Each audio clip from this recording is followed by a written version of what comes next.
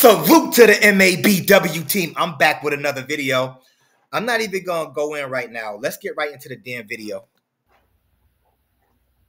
Hey everybody, so let's talk about why black men are not getting married, why I think so many black men are not getting married.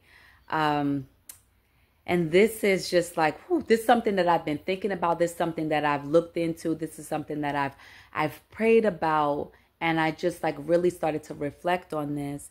And one of the reasons I feel is because of porn and masturbation. I feel like porn and masturbation it's like it's so accessible to go and watch porn. It's so easy. You women, you can't be serious, especially you grown women. You really think that men aren't getting married this day and age because they have access to porn and can masturbate? You can't be serious. The reason men are avoiding marriage today is because the government incentivizes women when they go through a divorce or when they go through family court with men's children. That's why men don't want to get married this day and age, because they get their pockets ripped off in court. And it's so sad, and I mean this, it's so sad that women this day and age can't understand that. Men been had access to porn and could masturbate any given time they want. There were cassette tapes or whatever you want to call it, or old school rails, internet, DVDs. Men been doing that for a long. Men been doing that.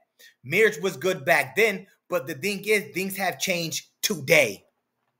Things have changed today, and the way the government incentivizes women. Men don't want to marry you because they know it's not in their best interest. Why would any man, like many men have said before, why would any man want to sign a contract that's going to benefit you? You women really can't understand that. Why in the hell would a man want to sign a contract that will benefit you? So I might as well just hand over my money to you, or at least half of it. I might as well just say, wait a minute, before we sign this contract, let me give you half of everything because I know where this is going to go in the future. That's why men aren't getting married. Has nothing to do with porn or masturbating. To just being able to just look up porn. And I feel like with masturbating, you don't have to emotionally connect to anybody. You don't have to communicate with that person, see how that person feels. Really, it is no emotional connection to a person when that person is masturbating. So I just feel like watching porn and masturbation is corrupting men, and it's also just giving them this desire to be alone, to be single. And I also feel like it is creating this perversion. It's magnifying the spirit of lust inside of their heart. It is causing a perverted mind. And I just feel like it is really causing men to not be eager to go out and find their wife. Because it's like, why find a wife and having to communicate with someone, having to... Okay, let's stop it right there real quick. So you think men don't want to go out? We're not eager to find a wife or court any woman out here, right? Now, you have a YouTube channel, so I assume that you're on the internet or you browse the internet once in a while. And sometimes things on the internet just pop up, especially showing what women are doing out here.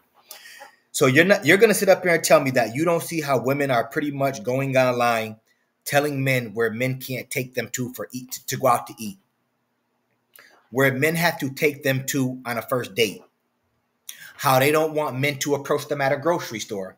They don't want men to approach them in the woods, in the library. I've done plenty of videos on this. I got a whole catalog of videos like this. Women complain about men approaching them. And then when men stopped approaching them, they even complained more, talking about why aren't men approaching us anymore. I told men already, you're damned if you do, damned if you don't. But this lady is going to really sit up here and act like men are not trying to find wives. They're not. They're not. And it has nothing to do with going to whack off somewhere or watching lustful videos. It has nothing to do with that. Men have gone their own way and they know what time it is now in the Western world. They know what time it is. And for some reason, I feel like the women are coming online and they're playing mind games to try to bring us back to them. I feel like they're trying to draw men back to them by shaming men, because that's all you women seem to know how to do. Let's shame the men into coming back to us. Let's tell the men that if they don't come talk to us, they're gay. Let's tell the men that if they don't talk to us, they must have a boyfriend or they're watching porno. You have all these shaming tactics, you women out there. But the thing is, men, like I've stated before, we've left the plantation and there's no coming back. There's no coming back. As of now, men are treating you women accordingly and you can't stand it. To, being able to have to compromise and build a connection with a person when I could just go watch porn and masturbate. And I feel like a lot of these men are doing that, which is so sad. But I feel like that is one of the reasons why so many men are not trying to find their wife. I also think that we're not trying to find a wife because we're not trying to lose our life savings. Men don't want to freaking find a wife, stay married to her until they're 60. She ends up waking up because of no fault divorce, talking about she's not happy. Then she takes half your wealth that you were supposed to enjoy in your golden years. What man wants to go? What man wants to end his life off like that? You know what has to mentally be going through a man's mind when he's married to a lady that he believed loved him and he loved her. Then she wakes up one morning because of no fault divorce and says she's not happy. And then she decides to take that man's wealth when he's about 65, on the verge of retirement, enjoying his golden years. Now he has to work till his dying day and she doesn't give a damn about it. Do you know the mental gymnastics that has to be going on in that man's mind? Do you know? You women will never understand that. You will never understand or know what men go through. Never. And that's why men aren't getting married anymore. And for some reason, you women, y'all want to keep throwing these shots at men like it's wrong if we don't get married. We're not doing it, and nothing is gonna make us come back. It's over. It's over.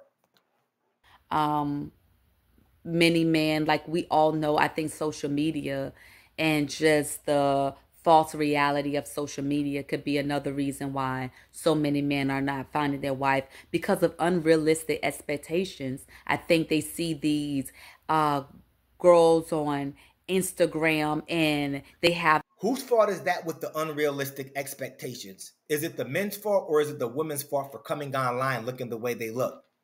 Because women have unrealistic expectations after looking at other women. They will see this girl with their butt done, so they want to get their butt done. They will see this girl over here with lip injections, so they want to get lip injections. Women compete with each other. Men, we're simple creatures. We don't have unrealistic expectations. What we get is what we get. We deal with reality, not a false reality like you women. Most women automatically deal with a false reality just by the way they dress. Putting in lace front wigs, putting on eyelashes, drawing on their eyebrows, 6-inch fingernails. You are already living in a false reality. Men, we don't have false reality expectations like you women do. Y'all be wearing girdles covering up your fat. You women have a lot of trickery that comes with you. For the most part, men don't have a lot of trickery that comes with them. What you see is what you get for the most part. Have these plastic surgery bodies, and and the everyday woman that you see out and about don't look like that, and they already have their mind programmed, because the Instagram model they just saw with the body, the body that doesn't look natural. Well, it's like, well, I want my wife to look like, and I'm not saying every man is desiring for their wife to look like that, but a lot of them do. It's affecting the way that men think, seeing all these women on social media, because the day-to-day woman out. No, it's not affecting us. Believe it or not, a lot of men are tired of what women are doing on social media. You know why? Because it's oversaturated. I state this all the time. Women have oversaturated social media with so much lust, nakedness, undesirable stuff that men don't even care no more. You can see it on your timeline and scroll right past it and look at a guy fishing. Look at somebody shooting off some weapons. Men, it's oversaturated. Women have oversaturated the market with their lustfulness. They're the ones that are lustful. Men aren't. They are the ones that are exposing their bodies every day. Then they come online later talking about men are over sexualizing them. It's not men's fault. It's not. Out and about don't look like that. You know what I mean? Because it's unrealistic. And then you have you have filters and you have all this stuff. And actually it's so funny because I've heard men say when they see these women in person, like, well, she don't look like that in real life. So I think this false reality of social media and programming in these men's mind is also causing them to not be eager to go find their wife. I feel like also it needs to be promoted more in the Black home in a way that is loving and positive. So you're seeing healthy marriage. Why don't you tell the government to talk to the Black women about that? Because the government, I can tell you right now, the government isn't going to promote that at all. They want to separate the two-parent household. They've created a structure to actually separate the two-family household to pretty much incentivize women by giving them food stamps, free housing if the man isn't living in that house. They incentivize women. But you know what the problem is? Women like you won't actually come online and tell women to stop doing what they're doing. Because women can actually overcome this, but they like the incentives that the government gives them for not having a man, for kicking the baby father or the man out of the household. They like the incentives, but you women won't come online and tell women to stop doing what they're doing. You rather blame men and make it seem as if it's our fault. It's always the man's fault. Damned if you do, damned if you don't, and I stand on that. Marriages. You're seeing long-lasting marriages, and not just a marriage that's lasting a long time, but it's a healthy, loving marriage. These people are still in love with each other, and I think seeing that in the home growing up will make a man have a greater desire to go find his wife, to be eager to go find his wife, and want marriage and want a family. And it's so crazy because, I think about scripture, right? And it says a man who finds a wife finds a good thing and he obtains favor from the Lord. Or it also talks about a man, like he finds treasure. So and if you read in other translations, not only a good thing, but they said he finds treasure and he obtains favor from the Lord. And so real talk, I love God. I believe God died for our sins and all that. But y'all can miss me with all these Bible verses that you women want to spew out when it works in y'all favor. Okay? You women always want to come with these Bible verses for things to work in y'all favor. Okay? Y'all can miss me with all that. It also says for better or for worse when it comes to marriage. But for some reason, when a man is doing good in life, you women are there. When it comes to the worst of that man in his life, you women aren't there. You women don't even live by for better or for worse. Let your man be up. You're gonna ride that wave with him. Let your man be down and out. Let's see how many of you women really stick around for better or for worse. I'll wait. Because this day and age, it doesn't seem like women want to stick around for better or for worse when it comes to their husband. Because women, for the most part, are just waking up saying, I don't want to be with you anymore. Look at Judge Greg Mathis. His wife just divorced him after 39 years of marriage. 39 years. She initiated divorce first because 80% of women always initiate divorce first. 50 to 60% of marriages end in divorce already. What like miss me with all the Bible verses. I love God, true indeed I do. But y'all, you women want to use God to benefit you when you want to use it. And I'm tired of that. We know based on the Bible, a man that finds a wife, God blesses that man. He blesses him. He obtains favor from God. He's favored by God for finding a wife. And that's why I feel like this is so demonic and it's a scheme of the enemy because it's like a setback in that man's life. It's like a spirit of delay or a spirit of setback in his life. And the enemy doesn't want a lot of these men, especially the men in the Black community, I notice, to get ahead or advance because he finds a wife and he finds that good thing and obtains favor So from. it's all our fault. It's all the man's fault that we don't want to get married, but you're not going to say anything about these women. So we should advance in life. We only can really advance in life is if we marry these women. But when we do marry these women end up waking up, like I stated, they end up waking up one morning and saying they want to divorce us because they don't want to stick around for better or for worse. And that doesn't mean that the man cheated on them or abused them at all. They just wake up one morning and don't want to be with you anymore. So they can hop on a different pogo stick. What am I missing here? You can miss me with all the bull crap. From the Lord, what is that going to do? That's going to bless his family. It's going to bless his generation because it's going to bless his offspring. And so I feel like it is a scheme of the enemy, a tactic of the enemy to keep the Black family just not prospering, to keep the Black family not prospering. And so this is sad. And so I feel like a lot of times when we talk about these things, guys, y'all have to understand there is a spiritual side to this stuff. It's not, everything is not what it appears to be. So when men are blaming women and women are blaming men and there's a bunch of like going back and forth, not realizing this thing is actually more spiritual than you even think. This is very spiritual. Even the promotion of the LGBT community and just the promoting of same sex inside of our country and how it's so acceptable. And it just makes me think again, it's a tactic of the enemy for men to desire each other and for women to desire each other. And it just makes me think, guys, like I've really been praying about this, but there is a lot of homosexuality within our community. There's a lot of homosexual Black men.